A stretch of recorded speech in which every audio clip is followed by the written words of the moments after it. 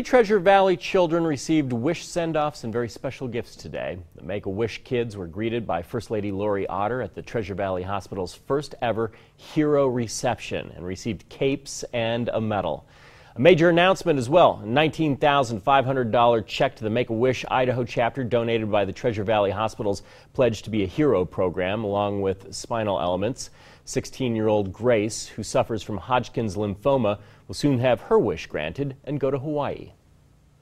We never really knew until we've met Nancy and people here that how involved they really get with your life and kind of coming and seeing you. And she used to bring us cupcakes and stuff when I would be getting a bone marrow biopsy or something else. So it's always just nice to know that there's someone out there looking out for you.